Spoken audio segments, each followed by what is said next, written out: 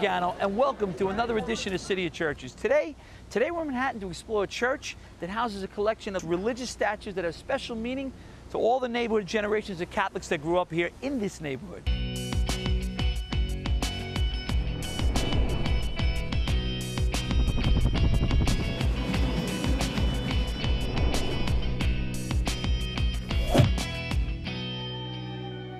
Now, there was once a large cherry orchard here in the 1700s, which is how Cherry Street got its name. Although he didn't chop down any of those trees, George Washington became America's first president, and he lived right here in the mansion at number 1 Cherry Street. That's just a few blocks from here. Now, you could say the first White House was right here on Cherry Street. How ironic. Lord & Taylor's, the famous clothing company, opened their first store here in 1826. This was quite a prosperous area for many years. Now, during the American Civil War, these New York City draft riots, well, they occurred right here on Catherine Street. But the neighborhood, well, it fell on hard times. This eventually became a haven for poor immigrants. First the Irish, then in the 1880s, the Italian immigrants. The madcap 20th century comedian Jimmy Durante, was born on Catherine Street in 1892. Another famous resident was 4-term New York State Governor Al Smith. Now, he was a Catholic and grew up at 25 Oliver Street, and he was part Irish and part Italian. Now, he ran for the office of the President of the United States against Herbert Hoover in 1928. Now, he was the first Catholic presidential candidate. I'm standing outside number 17 Monroe Street. Now, this building, it was the first home for Mr. and Mrs. Antonino Di Domenico. Now, they immigrated from Sicily in the 1890s. And they were married in 1899, and they were devoted parishioners here for 30 years. Now, Mrs. Di Domenico, she did a lot of fundraising for San Giuseppe Church, and she did that in the early 1920s. It's pretty impressive. Now, as you can see from some of these old photos, well, this neighborhood here, it was a heck of a lot different in the 20th century.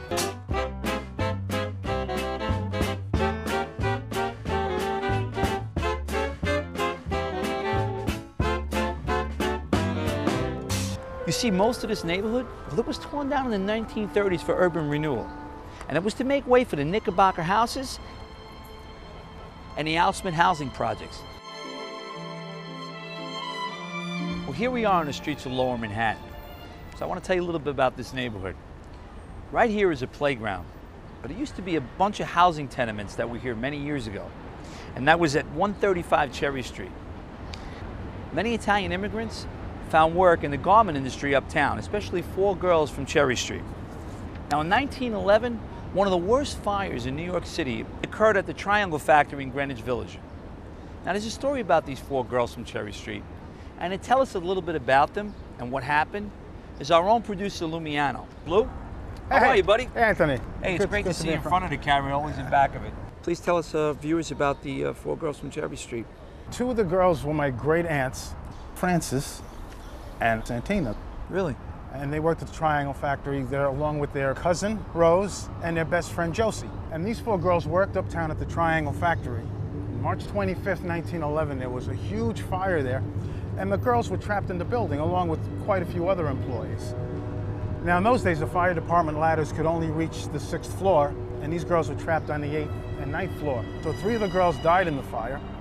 But my great aunt Frances, even though her clothes and her hair were on fire, she closed her eyes and made a sacred promise to the Blessed Mother that if she could escape the fire, she would devote her life to God. So next thing she knew, she was up on the roof being led to safety with no recollection of how she got up there. Really? 3 years later, she kept her sacred promise and she took her vows and became a nun, Sister Mary Albertina, with the Palatine Sisters. Wow. And as a result of the fire, that's why today we have fire escapes, fire drills, fire sprinkles in the building. And that was all a result. And they've become known in New York City history as the girls from Cherry Street. And being that we're here on Cherry Street on the block where these girls lived, it's kind of appropriate to bring up their story again so people don't forget. That's really a great story, Louis. I hope our viewers have some knowledge on that, the 4 girls from Cherry Street. I want to thank you for coming on. And I'll get back behind the camera and continue the show. Now, when we come back, we're going to meet Father Lino Gonzalez. Now, he's the current pastor of St. Joseph's San Giuseppe Church. Don't go away.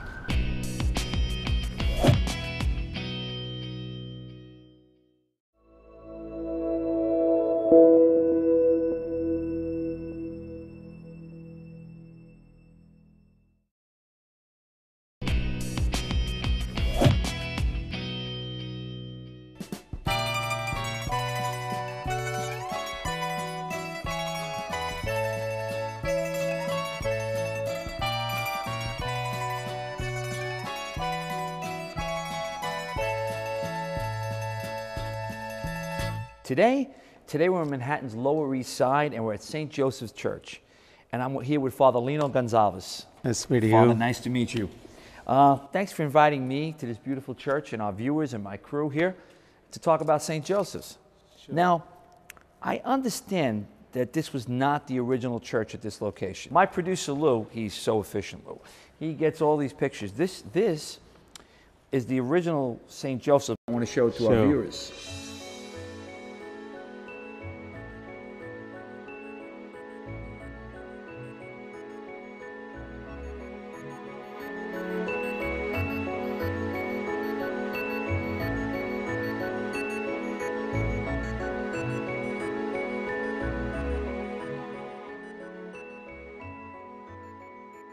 They built St. Joseph, another chapel, which was the mission of St. Joachim.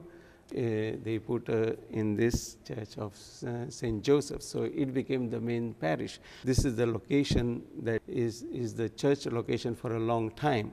This year we celebrate 90 years of this parish. Well, when the immigrants came here, they needed places of worship. They needed a church, and like this Lower East Side that we're at, was predominantly Italian at one point.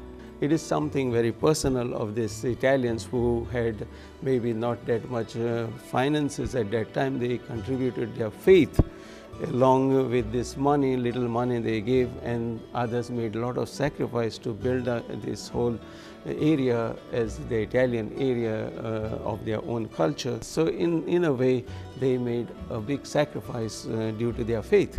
Sure. Otherwise, they would never build such a huge building, and this is a national church of Italians, so naturally they have a very strong link to this day to come to this parish.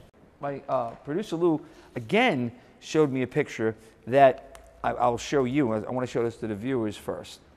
That you see the church is here, and on this side of the street there were all buildings, and there's a bakery there and everything that no longer exists. It's no longer there. It's amazing how in times it changes. It looks like I'm looking at an old-time movie picture here. Sure. You know, like from the 1930s and stuff like that. I believe what the cars were about that at that time. Yes. Are there any statues or artifacts here from the original church? Yes, most of these artifacts and the images, everything are brought from St. Joachim. I was going through the history of it, and I see that all these images of different saints and different things that you see here are very traditional, and they come from their own local villages in Italy. Wow, and this is how this devotion of this whole culture that is of different places. They are not one people from one area. They may be from down south, but they have their differences of different cultures. So they brought their own saints here, and they were given a place to put up in this several niches and these are the original statues. Yes. They're well kept. They actually look beautiful for being 9 altars, years old. Small altars, you can say. I'm sure that they've been kept, well kept. And the statues above the altar. Yes. It kind of has that, almost like you were in Rome. Yes. If you get the feeling that I see. It's sure. The way it's designed. Yes. They're not pillars, but it has that as almost, you would almost see pillars on side of the way it was designed. This whole sanctuary and also the parts of this church, everything, it's a Roman design. I kind of got that from also the look. Byzantine. So there are two mixtures of these two art here. So Byzantine and the Roman. The Roman is the middle part of it. You see the whole thing, and like a Roman structure there. And this is how the saints that are put there are the saints that people really had great devotion. So this is how these saints and Our Lady, everything they put at the center, and to feel that presence of their faith. Father, I'd like you to tell us about the St. Rocco statue. The St. Rocco statue, it's one of the best thing that happened to this parish of St. Joseph. St. Rocco statue that you see on the side that we display always is a very heavy one to carry, and it has a very good artistic effect on it. Everything is perfectly done, and you have the angels down there. You have the wound of Saint Rocco shown to people, and you have the dog that was helping him to bring the bread when he was without food. And there is such a beauty of this statue, but we cannot take this huge statue out there for the procession. We have the smaller version of it, which is light, and we take it for the procession. Yeah, I would imagine that's the way it's done. I think they were taking it when they started at the beginning from this parish. They used to take it, when then they found it too heavy to carry. And this is how this statue, and it has something very appealing to everyone, because it is built up in such a way to show his sanctity, who came with such a humility to a place there was a pestilence, and he caught himself that pestilence. And then you see how the dog helping him to survive, and he sacrificed his own life to serve these Italians who were struggling with this disease. And we see that this whole statue represents how a noble character like Saint Rocco made his life available to the people of this South Italy at that very difficult time. But that image reflects a very holiness of this person from his inner self. So it is this statue that is so much appreciated and so much being cherished by the people.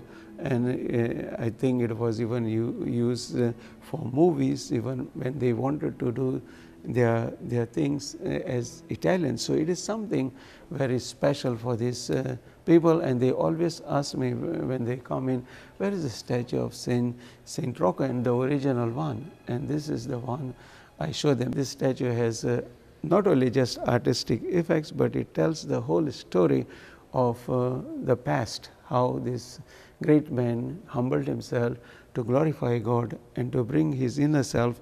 And that inner self, I think, is brought up in this beautiful statue that was made by this artist. Oh, wow.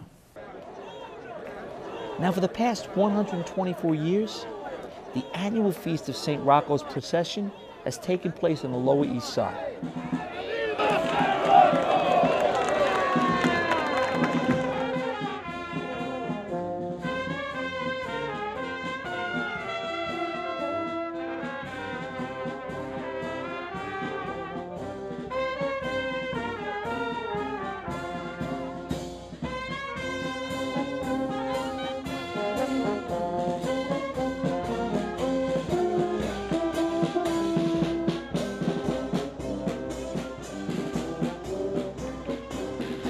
The tradition has continued at San Giuseppe's Church and raises funds for the parish.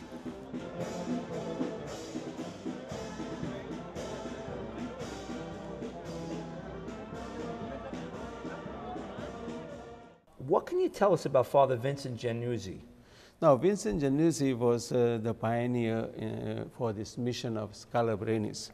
He came in 1888, and then in his life, he was the one who really made this whole area a living faith for the Italians. Then he built St. Joseph. So he is the pioneer for the whole Italian immigrants community that came over in the U.S. My producer put a quote in here that I'm looking at. When listening to the chimes of St. Joseph's Church, pray to God for the Reverend Vincent Giannuzzi. Yeah, he worked so hard in his life and everything that they wanted to keep his memory always, that whenever pray for his soul, for his life, because after all, he did so much of work. The heritage, the history, the tradition that was brought on, and to a great priest that did this. I mean, it must have been hard for him to building this church. It's almost like he had to knock on door to door. Yeah, they were ready to help because they were in hundreds and thousands that came from Italy at that time. The dedication for them to come here and want to succeed in life and to better their families, that's the drive. And then to come to a church and to build a church and to Sure. worship and to pray to God Sure. and to thank Him for blessing Sure. them to come here. They did as a group, but they did with great faith and trust in God that we are doing this for the greater glory of God, because that gave them motivation also to sacrifice not only for their children and their family, but also for the community as a whole to survive and be that prominent people that you have today in New York and other places who have moved from here. And I know them and I see some of them, and they still come to this parish. Now that's nice that they've succeeded in life Yes. here in America, and descendants of the original Yes. people come here, and they still come back to this original church. How many people can be seated in here? Now, the capacity here, sitting capacity is 850.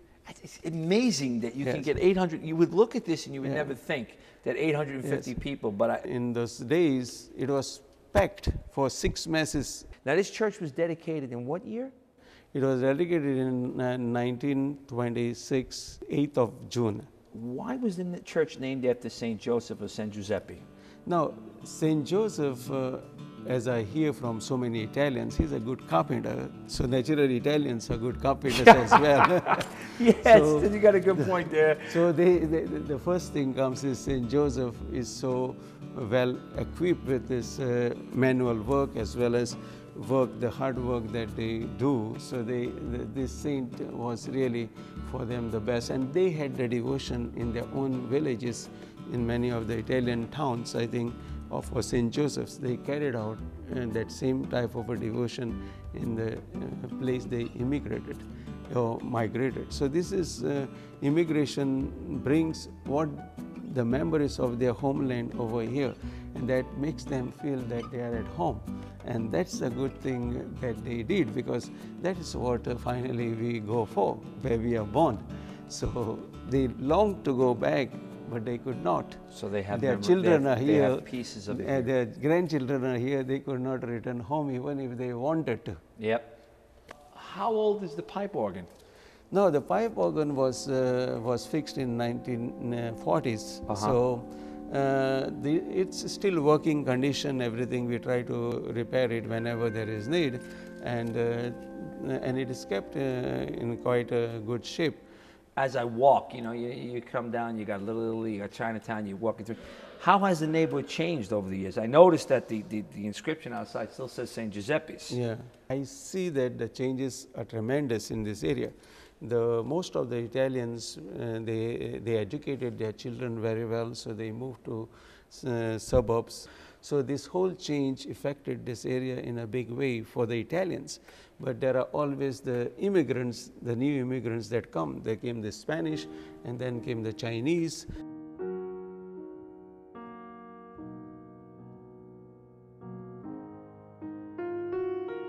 And there are so many immigrants that come in today even.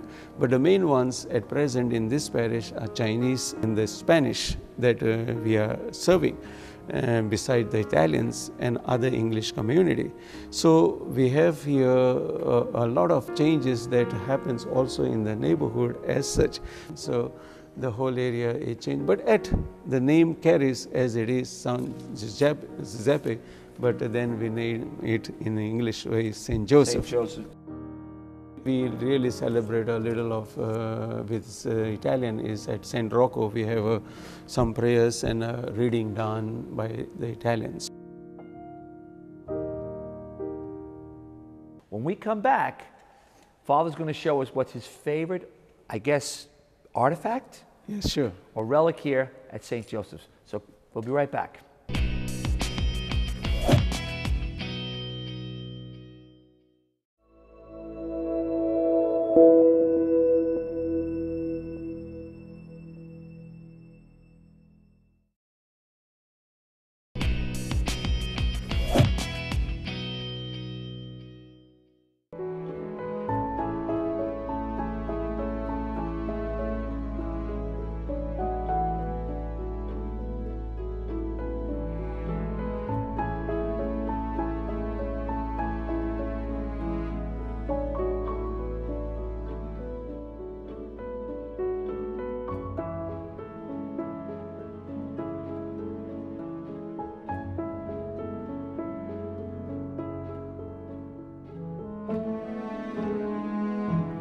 Father, and we come to this point in every episode when I ask the priest or the pastor or the Monsignor what's their favorite relic or artifact in their church. Now here at St. Joseph's, what's yours?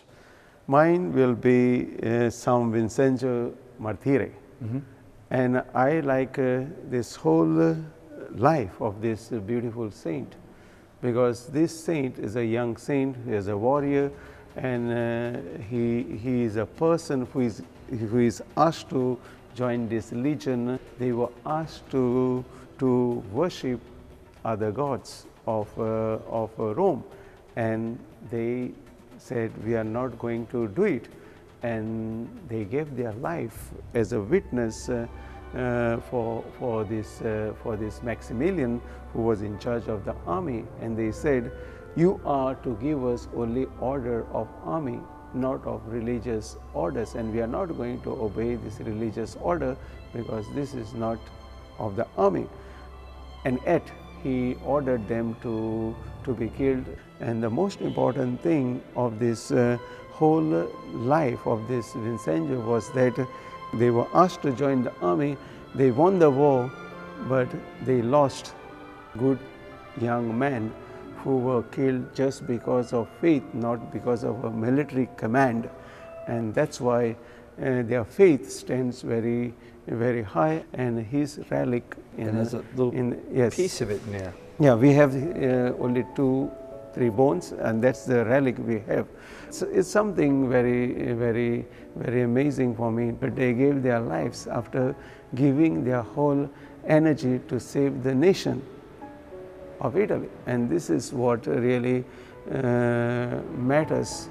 Faith is what keeps us going, and he teaches for this society and for our community here at St. Joseph that faith is one of the important things to move forward in life.